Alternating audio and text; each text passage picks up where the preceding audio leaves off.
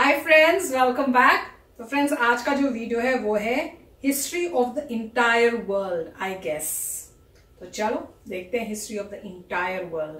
तो वीडियो शुरू करते हैं, पर उससे पहले अगर आप चैनल पर पहली बार ही आए हो और आपने अभी तक सब्सक्राइब के बटन को क्लिक नहीं किया है तो नीचे जो सब्सक्राइब का बटन है उसको क्लिक कर लो, बेल आइकन को भी क्लिक कर लो ताकि आपको हमारे सारे न्यू वीडियोस के नोटिफिकेशन मिल जाए जैसे हम अपलोड करें।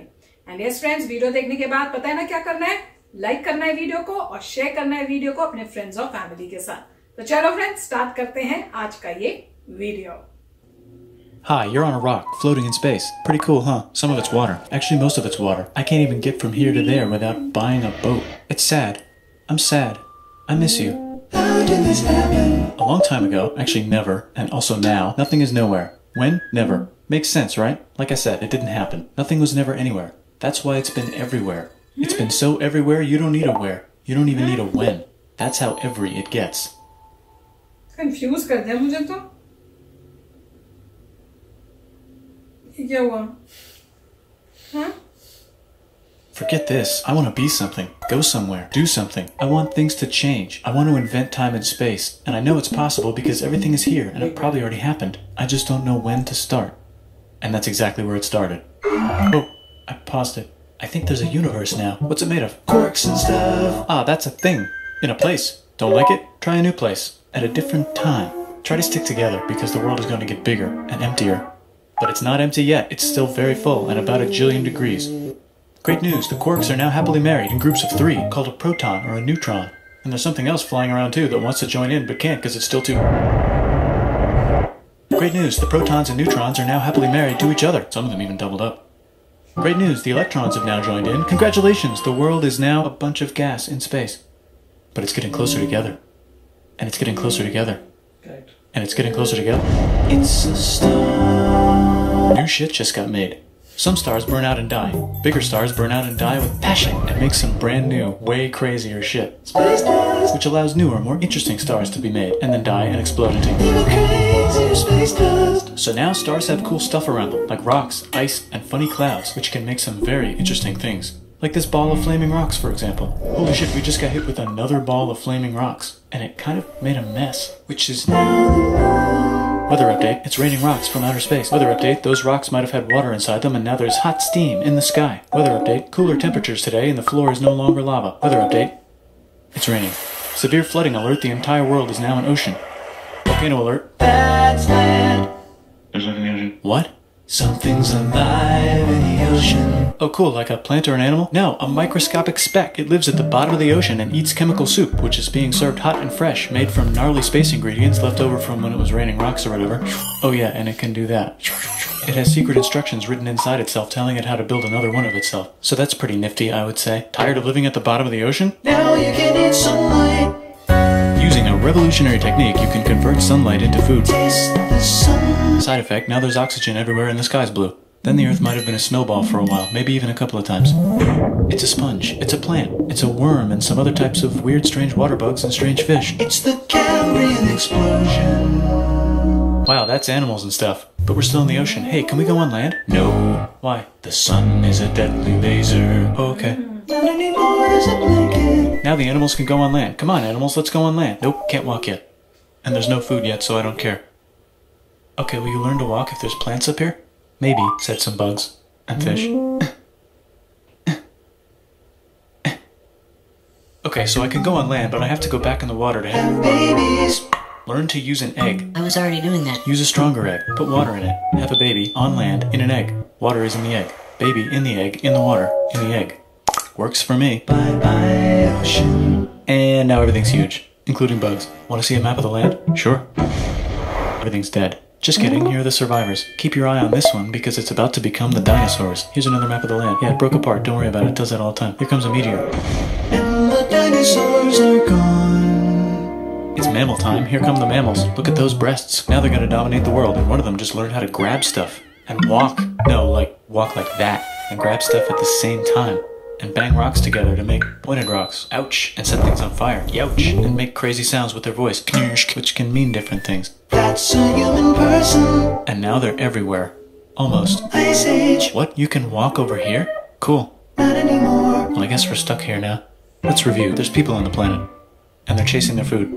Fuck it, time to plant some grass. Look at this, I control the food now. Now everyone will want to be my friend and live near me. Let's all build houses, except mine is bigger because I own the food. This is great, I wonder if anyone else is doing this. Tired of using rocks for everything? Use metal. It's underground. Better farming was just invented in a sweet dank valley right in between these two rivers, and the animals are helping. Guess what happens next? More food, and more people who came to buy the food. Now you need people to help make the food and keep track of the sales. And now you need houses for people to live in and people to make the houses. And now there's more people and they invent things, which makes things better. And more people come and there's more farming and more people to make more things for more people. And now there's business, money, writing, laws, power. Society. Coming soon to a dank river valley near you.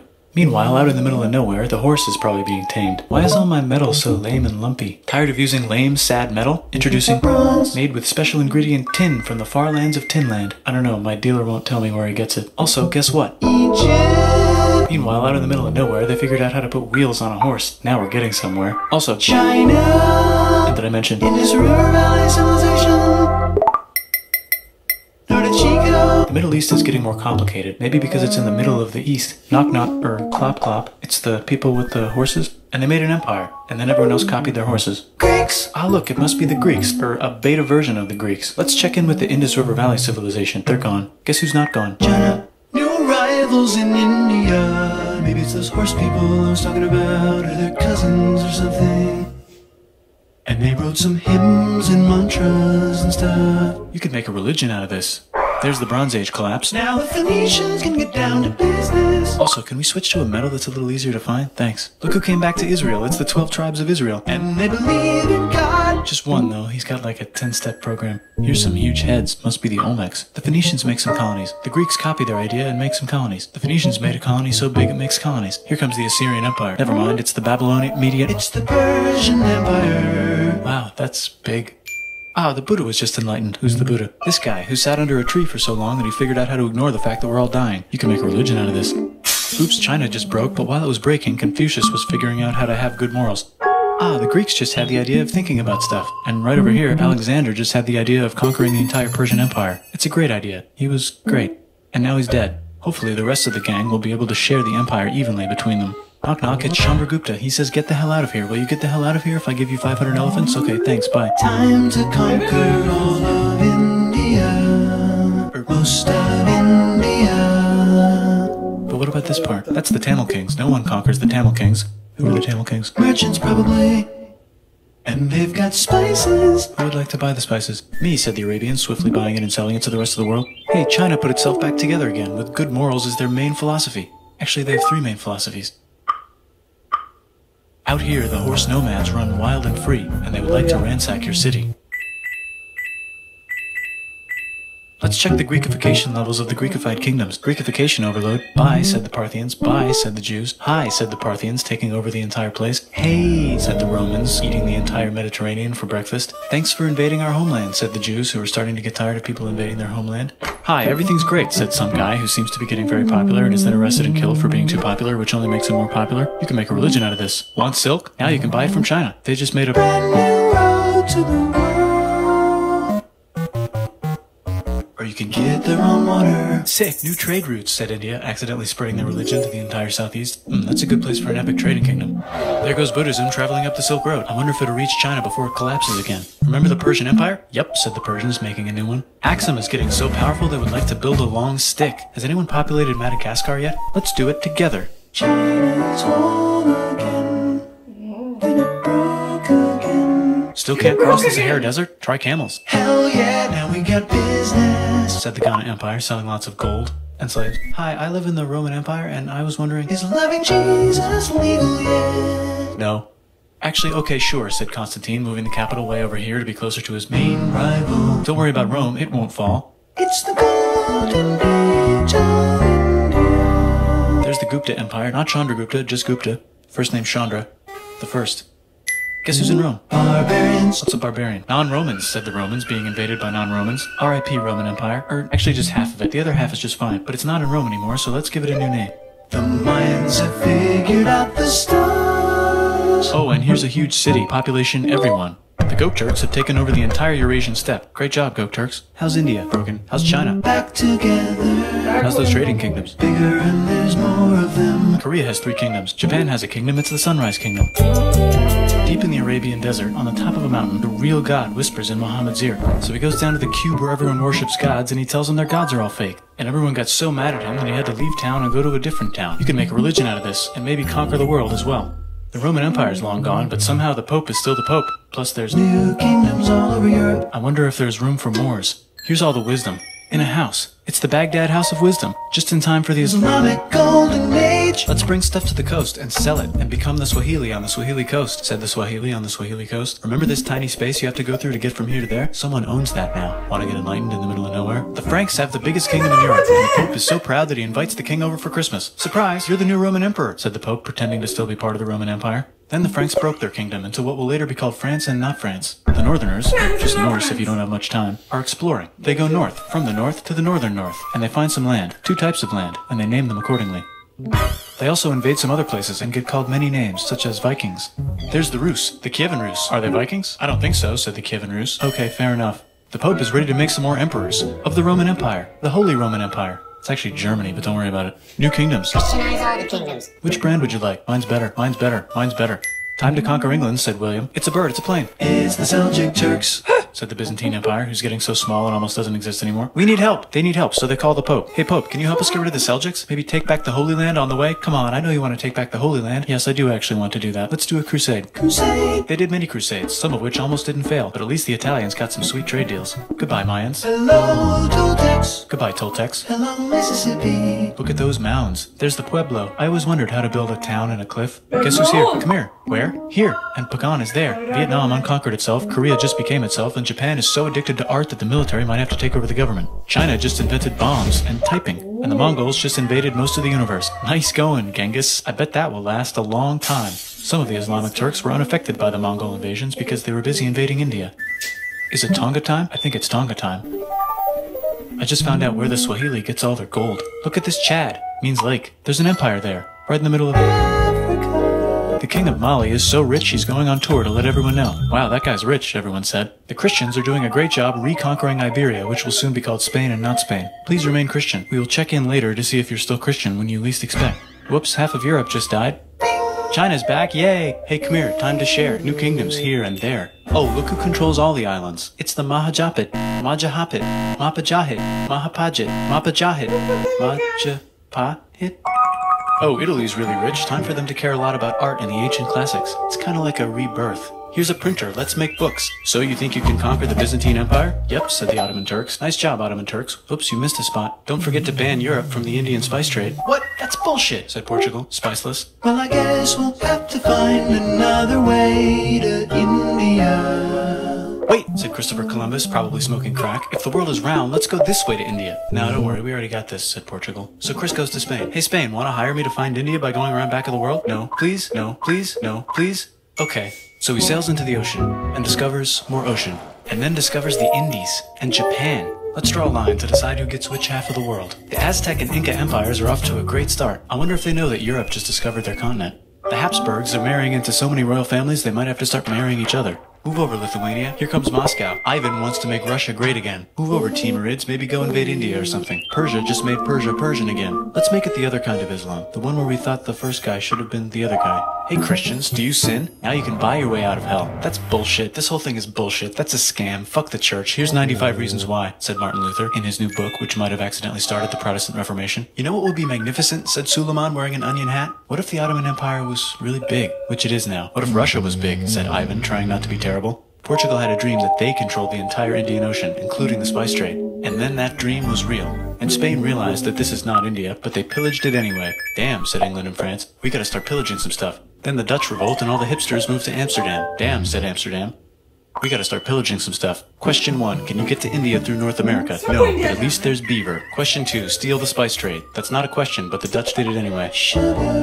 Guess where all the sugar's made? In Brazil. Stolen. In the Caribbean. And it's so goddamn profitable you might forget to not do slavery. The next thing on Russia's to-do list is to get bigger. Britain and France are having a friendly discussion about who should control the entire world, more specifically, Ohio. Then it escalates into a 7-year discussion, giving Prussia a chance to show Austria who's boss. But what about Britain and France? Did they figure out who's boss? Yes, they did. It's Britain. Guess who's broke? Also Britain. So they start taxing the hell out of America. Fuck you, says America, declaring their independence and fighting for it. And France helps them win. Now France is broke. and Britain will have to send their prisoners to a different continent. Wait, if France is broke, why do the king and queen still wear such fancy dresses? Let's overthrow the palace and cut all their heads off, said Robespierre, cutting everybody's head off until someone eventually got mad and cut his head off. You could make a lit don't. Haiti is starting to like the idea of a revolution, especially the slaves, who free themselves by killing their masters. Why didn't we think of this before? Wait, who's in charge of France now? Said Napoleon, trying to take over Europe. Luckily, they banished him to an island. But he came back! Luckily, they banished him to another island. There goes Latin America, becoming independent in the Latin American Wars of Independence. Britain just figured out how to turn steam into power, so now they can make many different types of machines and factories with machines in them, so they can make a lot of products real fast.